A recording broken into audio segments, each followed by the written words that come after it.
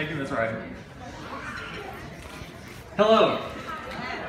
On behalf of the class of 2019, I'd like to welcome again all students, teachers, family, friends, and administrators to this commencement ceremony.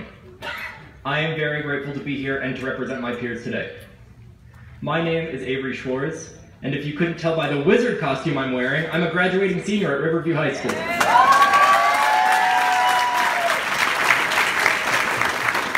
Before I found Riverview, I didn't think that a school existed that would make me happy.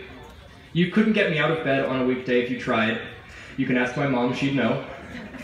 Before Riverview, I'd let myself fail every single class and would miss weeks of school at a time. I'm not an unintelligent person. I'm actually pretty smart. And this failure was not my own. Going through the public school system works fine for most people, but it does not handle the outliers very well. I watched my older sister thrive in our district school, but that was never really possible for me. I'm a nonconformist. I don't like doing things that people tell me to do if I think there's not a good reason that they should be done. So getting me to go look at yet another high school was a real challenge for my mother, but so eloquently as she put it, either you tour this new school or I go to jail. So I toured.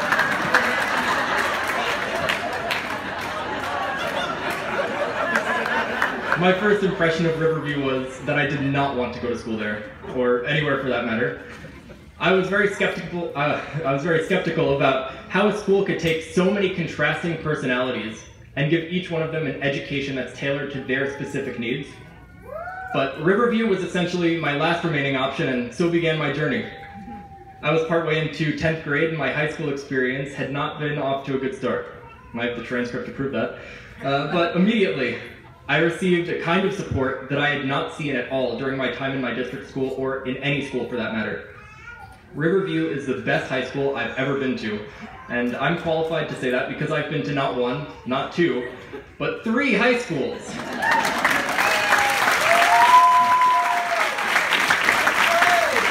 The staff is so incredibly adaptive, and you just know that every single teacher really wants to see their students succeed. Mr. Nardi, Mr. Nardi has more drive than any person I have ever met, and his level of energy never dips below a 12 out of 10. Miss Wolf taught me to enjoy math for the first time, so much so that I went out of my way to put way too much work into her annual Pi Day project competition, which I won for all 3 years that I've been at Riverview.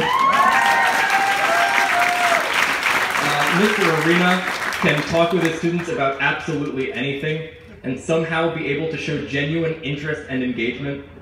Miss Thompson had me write a few too many essays and endured my constant whining throughout all of them, and that deserves some praise too because I can be very annoying.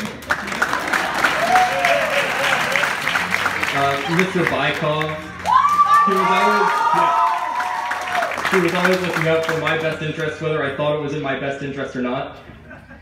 All of the TAs are the nicest, most supportive people ever, even though the bulk of their job is taking students to the bathroom. Let's just say that I would trust Miss Biggs, Miss Trombone, or Miss Steinberg with my newborn child if I had one. Miss Ryan and Mr. Moran are the most amazing principal-assistant principal duo ever.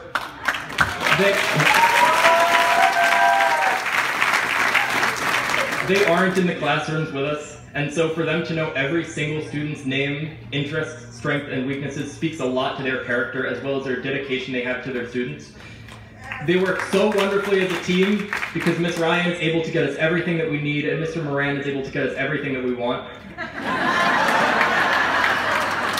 All of the staff at Riverview, including the ones that I didn't get to mention, help make our school what it is, and for that I thank them. The future is ahead of us, and I would be lying if I said that I'm the only one here who doesn't quite have it all figured out yet.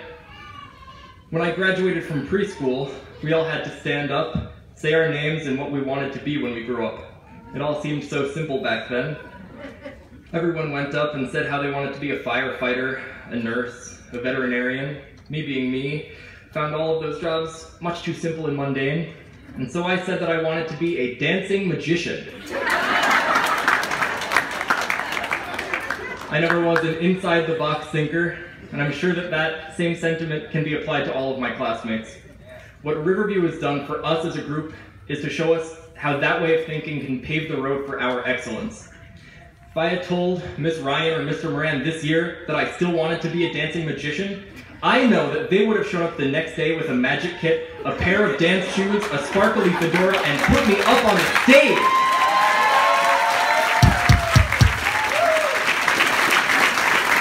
So I wholeheartedly wish to thank everyone at Riverview for giving me the best high school experience possible and unconditionally giving me the support that I needed. So, if you're going to take anything away from this, it's that you should never concede your individuality, because there is a place for everyone. Some of you, yes, thank you. Avery. Some of you are happy that high school is behind you.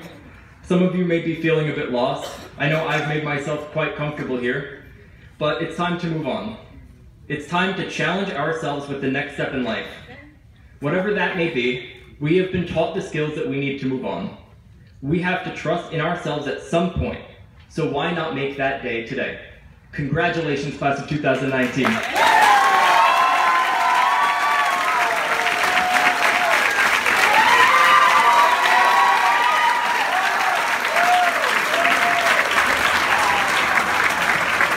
Let's have another round of applause for those great speakers.